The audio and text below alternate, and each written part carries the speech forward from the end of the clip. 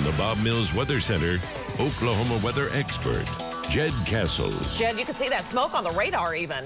Yeah, dialing up the radar here, taking us back to about 3:45 when about that fire got started. And when it really got going, you can see the smoke kind of billowing up from that fire and it's spreading up across Lake Ovalholzer. So if you live on the west sides of Oklahoma City, from Rockwell near I-40, just north of there, south of Route 66 over toward Lake Ovalholzer, you can be smelling that smoke and probably are seeing that haziness to the sky because pretty big fire there causing some smoky conditions there on the west sides of the city. Other story, what's the heat? Well, let's talk about heat-related deaths because heat sometimes thought of as that big of a deal. But if you look at the number of U.S.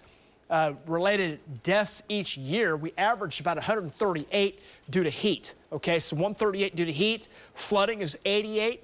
And then tornadoes is 68. I know tornadoes are the most fascinating, most picturesque, and really they're cool to see, but they're actually not as dangerous as the heat. So I want you to know heat-type weather is dangerous. So make sure you're prepared for that. Heat-related ailments certainly possible, all the way to the point of heat stroke and even death. So you got to really pay attention and make sure you're change your plans a bit. Make sure you're ready to go as that heat builds across parts of Oklahoma today.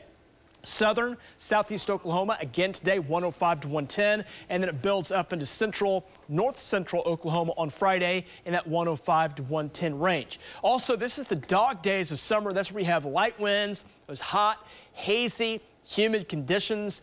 We have an inversion above us. High pressure sets in. That kind of locks in that lower level. And so if you have pollutants over populated areas or city areas, that air is just not moving at all. So if it stays over a concentrated area with high population, it creates those smoggy kind of conditions. So the ozone is an issue today. It's going to be in the unhealthy range from central Oklahoma up into the Tulsa area, also down around Lawton. So make sure you're not using those two-cycle engines. Now, that used to be an issue, but a lot of folks now have electric lawnmowers and weed eaters, and so they can go out and use those. So if you're a lawnmower, don't be surprised if those folks out there trying to cut the grass. But again, two-cycle engines, your gas-powered engines, keep those in the garage. Okay, 77 right now, south to east winds at 7 miles per hour. Live view there from our Integris cam. Bright sunshine, just a hazy hot day today, 101.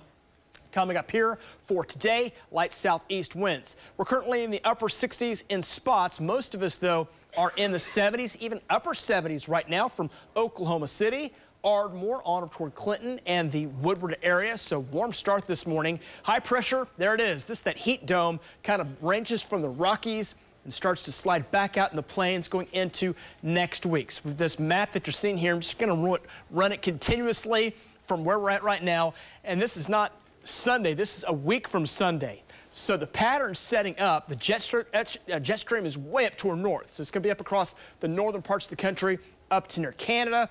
And below that, high pressure. That high pressure area presses down the atmosphere and allows it to heat on up. So we're going to be in an extended period of some very hot weather that's going to last not just today, not just tomorrow, but all the way through the end of that 9 days. So we talk about these heat-related issues. Well, these kind of patterns set up, and they make it really tough on us. So make sure you're prepared. The heat's going to be the story. 90s, 100s. Protect your pets. Make sure the elderly are safe. Make sure they've got their air conditioning set properly. And call them and check on them. Make sure they're doing okay. 90s, 100s, 4 to highs tomorrow. So we'll keep it going, and we'll hover in the 100s Saturday, Sunday, on into next week. No signs right now of anything well below 100. We may dip to 99 a few of those days, but right now most days are at 100 or above. Hottest days will come in next Tuesday, Wednesday, getting up to near 105, just to show you the records, 109. So near record-setting heat coming our way next week.